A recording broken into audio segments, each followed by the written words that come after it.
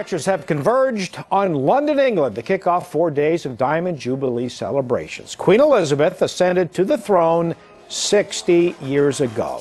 She is set to attend Britain's most prestigious horse race today, the Epsom Derby. A crowd of more than 100,000 people expected to welcome her as she is driven along the course before arriving at the winning post. Tomorrow's festivities are headlined by a floating procession of more than 1,000 boats down the River Thames, led by the Queen's royal barge.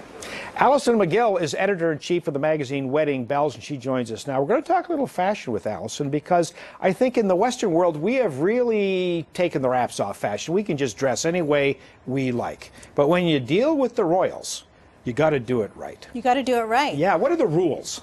The rules are, get out your fineries. So here I am this morning in my fascinator. It's lovely, by the way. Thank you very much. And I'm going to say, this is by a Toronto hat maker, David Dunkley, who actually, this is a replica of the hat he made for Camilla when she was here in Toronto a few weeks back. So this is floating around in Camilla's closet. Well, so now, who wears fascinators? Fascinating people. Really? I don't see them on the streets of Canadian cities. No, it's for a more dressier event. You're going to see them at weddings. We saw tons of them at the royal wedding. That's where they really came on the radar. I think for a lot of North Americans, they didn't know what a fascinator was. And so you're going to see lots of fascinators today at Derby. You're going to see everybody breaks out their fineries, and the bigger the hat, the better. Well, in the old days, everyone connected with a royal event, all the women anyway, wore these usually huge hats. Absolutely. The fascinator seems to be a nice kind of compromise with comfort, weight, letting a little air in. It is. It's a little easier. And I mean, historically, we've seen the royals wear hats for years and years. And I think it's a beautiful trend that's come back. And I do credit the royal wedding with bringing hats back onto the radar. So I think we're going to see some really great ones today. Philip Treacy is obviously a really famous London-based milliner. He designs for the royal family. We're going to see some of that today. It's going to be a great event. And I think all through Jubilee, I mean, I can't wait to see basically all the fashions from the royals. And of course, Kate Middleton. She's just makes statement after statement these days. And she wears the fascinator very nicely. Very, very nicely. She wears everything nicely. Yeah. Well, of course, those skinny people, I guess. Everything looks good on them. When you dress to be at a royal event, do you have to wear high fashion? Do you have to wear designer stuff?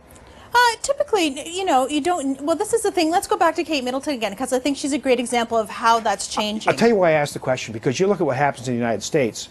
Michelle Obama is famous for wearing off-the-rack clothes, exactly. Right? She wears like J. Crew mixed with Lanvin. So she takes the high, she takes the high road and then sort of the mid-range road. And this is exactly what Kate Middleton is doing. She wears designer. She breaks out British designers like, Sarah Burton, Alice Temperley. So big names, but she also mixes it with high street style. So, her most famous dress, one of them, is her engagement portrait, and it was by a designer named Issa, which is sort of like at the mid-range level, but it's not top high end. So I think that's what's made Kate very accessible to the people. And I think she's put a new spin on how people are dressing for formal events and royal events, that you don't have to, break the budget to look fantastic. It's remarkable how much emphasis we put on fashion with the royals. I know that when Charles and Camilla were here not that long ago, we would get a bulletin that would come out 20 minutes before we would see Camilla, telling us what she was wearing or who she was wearing. Exactly. Who decides these things? Who dresses the royals? Well, the royals have a team that works with them. And, I think in a case like Camilla, she probably has a little bit more of a team who is styling her. But again, I'm going to throw it back to Kate, because I think she is really making this, the modern royal age. The rumor is that Kate dresses herself and has a really big say in what she wears. So again, that's thoroughly modern woman, huh? She is very, very modern, and she is changing the face of the royals. So she is thoroughly the next generation, her and William. Well, mind you, William and Kate have really had a good turn for the royals. They have. It's phenomenal. And I mean, I think it's nice how they've reinvigorated the firm, as it were. And I think they've gotten young people very interested in the monarchy and Queen Elizabeth and the lineage and the heritage and, movies like The King's Speech. It's all put the royals back on the radar.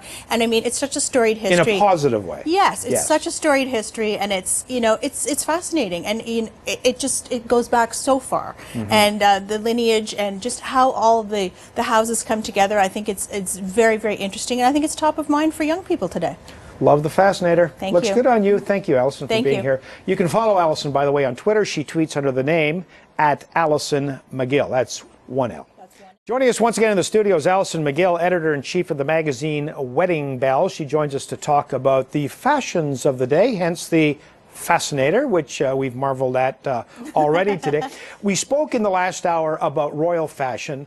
Let me ask you about the fashions of everyone else who attends, because apparently Derby Day has a dress code. The men have to wear traditional morning dress. Yes. So there's many tiers that sort of happen with Derby depending on where you're sitting. So obviously we would see the royals wearing traditional morning dress. We would see sort of the higher upper crust. Those people who are right in the thick of the Derby are going to be wearing the highest level of fineries, if you will. Okay, for we casual Canadians, what is that? Does that mean a tail? Yep. Men have tail? Yeah, black or gray? Typically black. You're going to see a top hat. This is kind of like the full Monty, if you will. You're going to see the bow tie, top hat, tails, and everything, and it's as formal as it gets. Top hat. Yeah, and I think it's great to see that, because we just these events just don't happen very often where you see men seriously decked out in that type of sartorial finery. The women must wear something on their head. Apparently, the rules are a hat or a substantial fascinator. A substantial fascinator. Mine would not be substantial. Mine would be like mini to the standards that we're talking of substantial. I see. You know, if you look back historically, I was looking at last year's images from the event, and there was some fantastic fascinators. It's sort of the bigger the better, and it tends to go high rather than out. You're going to see things with great feathers, great detailing, lots of netting, all kinds of crazy things, and lots of color. I think we're going to see this season, because in fashion, color is everywhere. And if you want to make a statement at an event like this, color is the way to do it. Women also, what they wear elsewhere on their bodies, they have a little more choice, I think, than the men do. They're supposed to wear formal day dress or a tailored pantsuit. For women, we're talking? Yes. Yeah, I mean, I think we're going to see most women wearing, I don't think we're going to see a lot of tailored pantsuits, because for women, I think they're going to go the dress route. And you're going to see a lot of separates. You're going to see a lot of designer things. But, you know, again, when I was looking back on last year's fashions, there was lots of great things. You know, British designers obviously are probably going to be paramount at this type of event.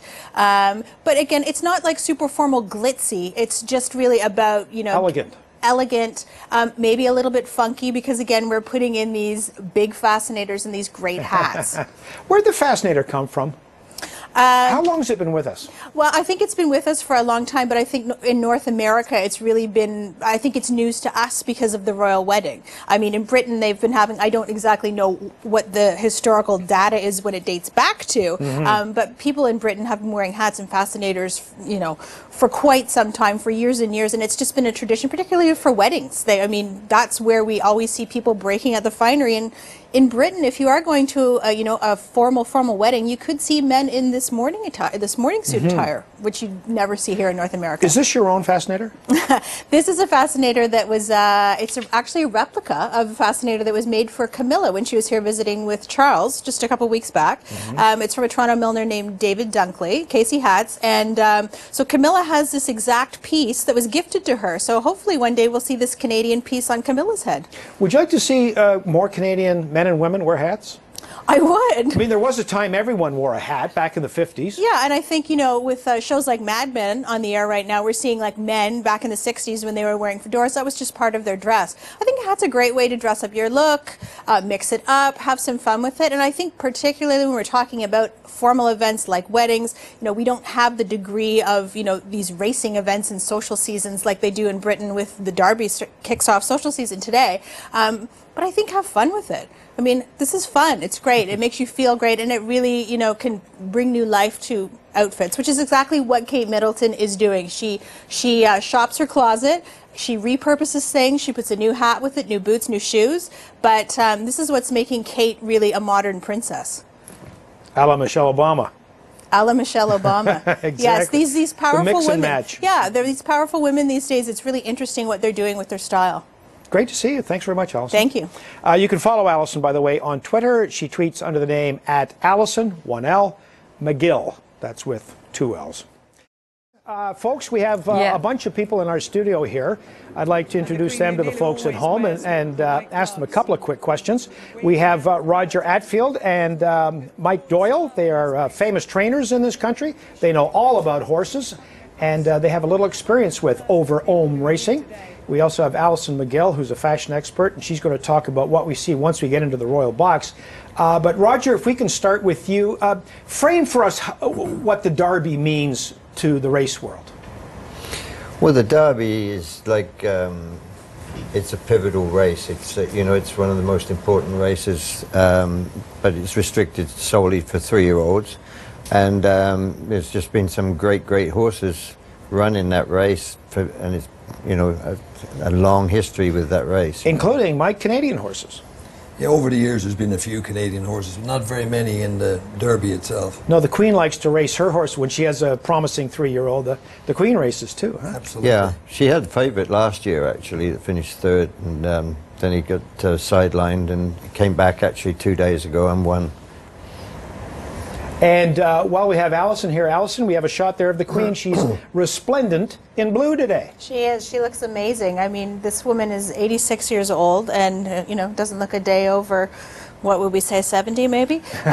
She's beautiful, she's gorgeous, and yes. This is her weekend. So I think she's starting it off with a bang in a beautiful cobalt blue outfit. And, of course, note the hat. Spectacular. Note the hat. You know what? I was going to ask you about that next because Alison's been with us all morning. And she is, of course, sporting a fascinator, which is half a hat, I guess. Yeah, semi-hat. A semi-hat. The Queen doesn't wear a fascinator. No, she wears you know, a full hat, and you know, I can't even imagine the collection of hats that she has. They must be absolutely phenomenal.